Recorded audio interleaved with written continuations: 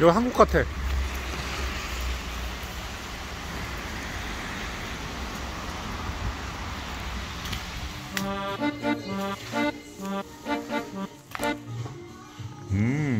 정말 후배가 말한 거하고 똑같네.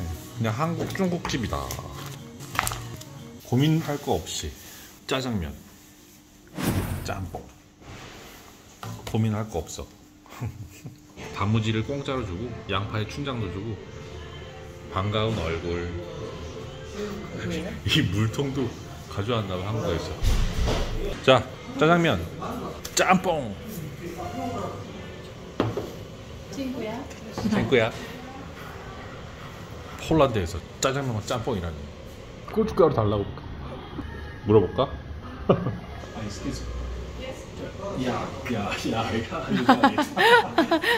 친구야. 와우, 장난 아닌데? 이랬을 뿐인데. 자, 국물을 한번 먹어. 당신이 좋아할 만한지.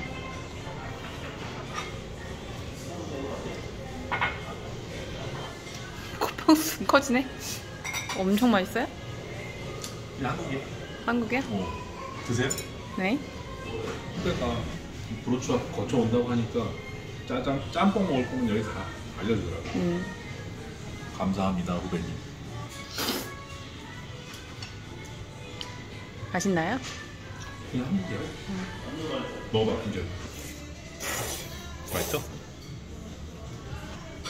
말을 해 말을. 진짜 맛있어. 진짜? 진짜 맛있어요. 맛집이야? 맛집이야. 한국에서 맛집이야. 나 이거 면은 안 먹어봤어. 줘봐. 면 쫄깃쫄깃해. 와우. 오. 그럼 몇 개 더 있을까 여기? 와, 진짜 맛있어. 짜장면. 대박. 너무 행복해. 제대로인데?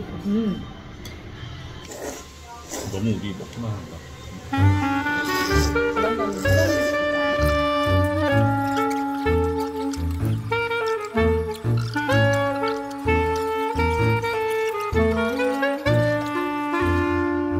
가져왔어?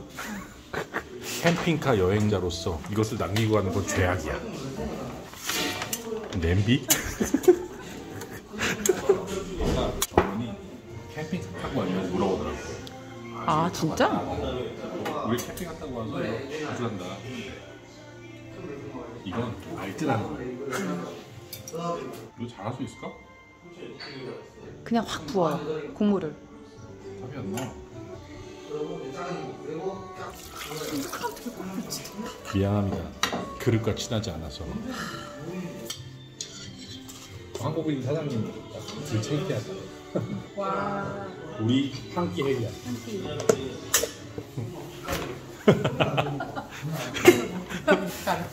가벼운 거보다 그게 좀 덜 창피해.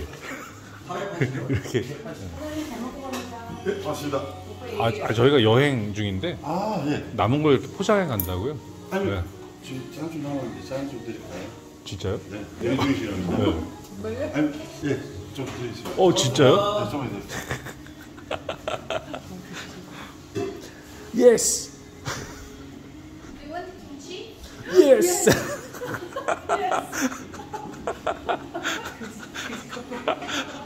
와우. 폴란드 대박인데? 아름답다. 저렇게 많이 주셔.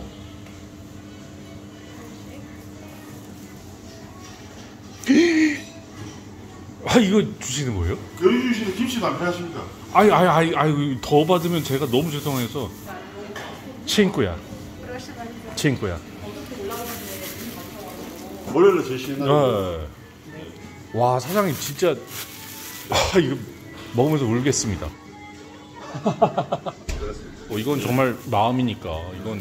이거는 돈으로 해야 수도 없다. 저희는 그럼 회식하신다니까 가보겠습니다. 감사합니다. 잘 먹겠습니다. 바이바이 엘로나. 야, 바이바이. 또비제냐. 와. 폴란드는 와. 우리가 기억이 너무 좋아. 우리 포장을 우리가 주섬주섬 하길 잘했어. 감사합니다. 잘 먹겠습니다. 감사합니다. 이거 무조건 다 깔끔하게 먹어야 되는데 상하면 안 되는데? 폴란드에서 좋은 사장님들을 많이 만났네.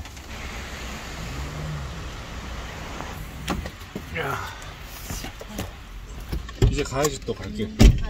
와 근데 브로츠와프에서는 우리가 여행 모드보다는 필요한 것들을 좀 재정비하고 갑시다 해서 왔는데 그래서 한국 식당을 두 군데나 갔어.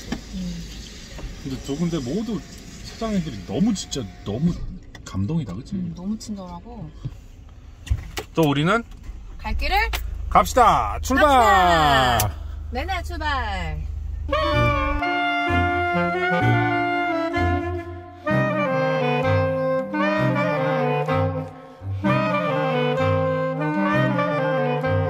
오늘의 쇼핑 한인마트. 와 잠바 잘 샀네. 여기 한국인들이 많이 사는 동네인갑다. 언제나 오뎅이 먼저고.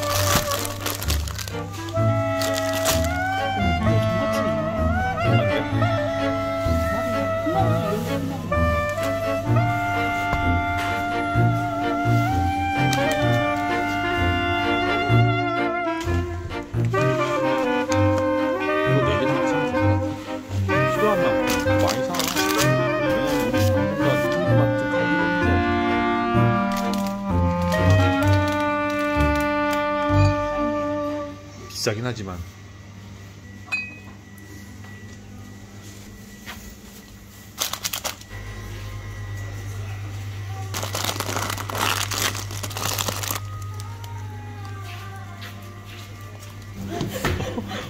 주셨다 치고.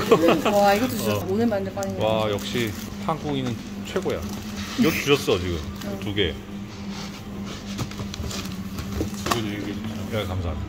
네. 그럼 러시아에서 한국에서 러시아로 해서 그때 뭐 주신가요? 블라디보스토크로 배 타고 와서 네. 거기서 쭉 서쪽으로 캠핑카 타고 왔죠. 와 차가 성능이 좋고.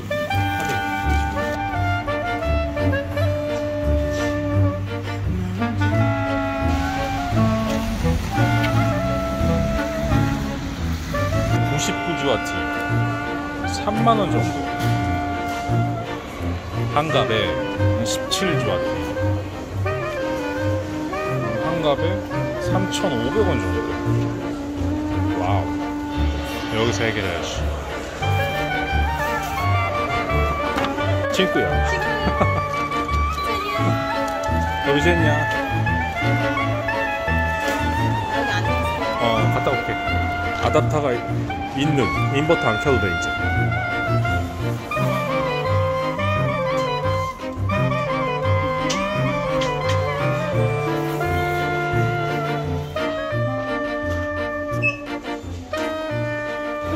구민 크림. 자, 또 다른 생활 업무 처리하러. 여보, 이제 우리 브로츠와프에서 마지막 현지인 모드. 와, 여기는 정말 역대급으로 커. 일단 나 신발 좀 하나 놔. 너무 젖었어 이거. 15만원이나. 15만 원? 그냥 저 아주 싼 거. 한 3만원짜리 있더라. 한번 가볼까요?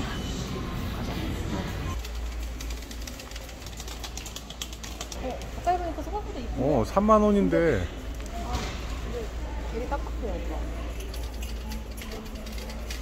여기다 15,000원짜리 신어봐 볼게. 이상하다 그치? 아우 이거 그거 신어봐요 차라리. 3만원. 양쪽 다 신어봐요 양쪽 다. 양쪽 신으면 이거 넘어질 텐데. 당장 신발이 없어. 3만원. 3만원. 필요해. 필요해. 이거 뭐야? 슬리퍼 13,300원. 겨울 캠핑용 득템. 득템. 우리 필요한 식료품? 식료품이랑 손필품. 폴 코너도 가야 되고 폴란드에서 떠나야 되니까 다 먹어 필요하면.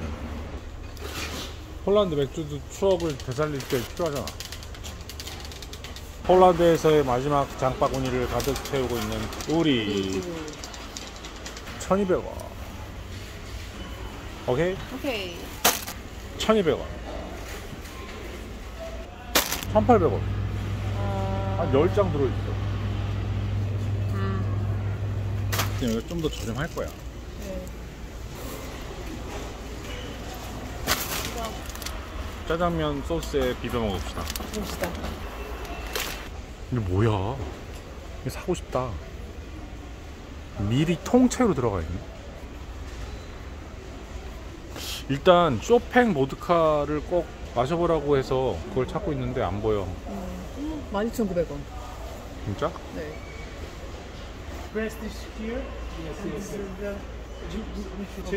친구야. 여기 있었어.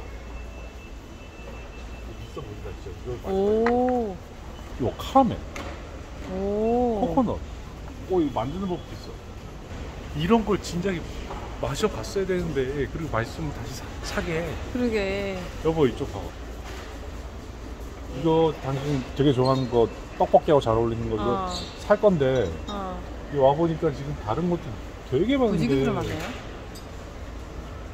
다 마셔봤어야 되는데. 그러게. 이제 우리 폴란드 떠났는데. 그러게. 다음엔 미리미리 마셔봅시다. 그래. 아쉽네. 술이 너무 많아.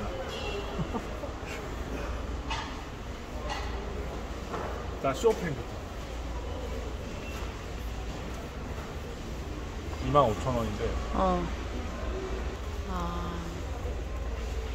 이거는 감자, 밀 모르겠어. 고민의 시간. 8,000원이 안 돼요. 일단 그거 두 병. 자, 두 병. 소주가 17%였는데 이게 28%잖아. 이게 훨씬 달콤하고 맛있어져. 그거 나 수술 들어가요. 소주는 잘 못 마시니까. 그러니까. 우리 여기 전통주는 알렉스가 준 게 있으니까 날로카. 이건 날로카의 변형이야. 포도맛도 작은 거 있다 오빠. 포도맛 작은 거 한번 먹어보자. 매일 술이야.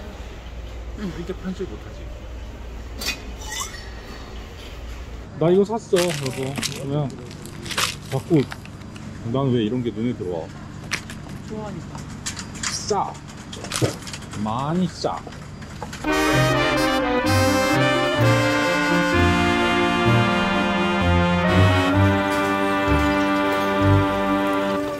브로츠와프에서 체코 프라하 쪽으로 가는 길에 카르파츠라는 온천 마을에 들릴 건데 일단 그쪽으로 가볼게. 그리고 상황을 좀 볼게. 아, 이것저것 좀 하다 보니까 또 어두워져 가지고 그렇다고 여기서 하루 더 있는 거는 좀 안 될 것 같아.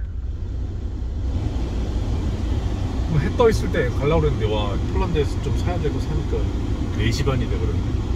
여기는 4시만 돼도 깜깜해진다는 거. 지금은. 자, 가볼까요? 네. 자, 그러면 당신이 가고 싶어 했던 프라하 가는 길목에 폴란드 마지막 작은 온천마을 카르파츠 가겠습니다. 출발! 오늘도 출발.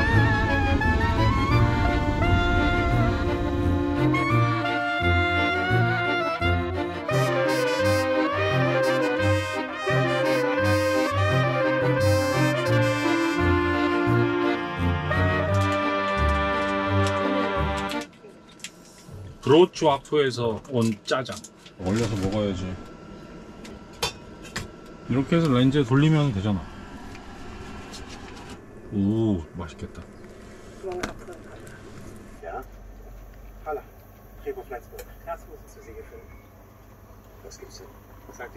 맛있네. 여기는 어디? 독일. 여기는 독일 글로벌한 밥상. 이 김치도 중식당에서 주신 거지? 네. 와, 덕분에 김치찌개 끓여 먹네. 짜장에 김치에 감사합니다. 이거는 첫 번째 한식당 찾아서 갔던 집, 하지만 스시와 롤이 맛있었던 집. 사장님이 추천해 주신 거 감사합니다. 와,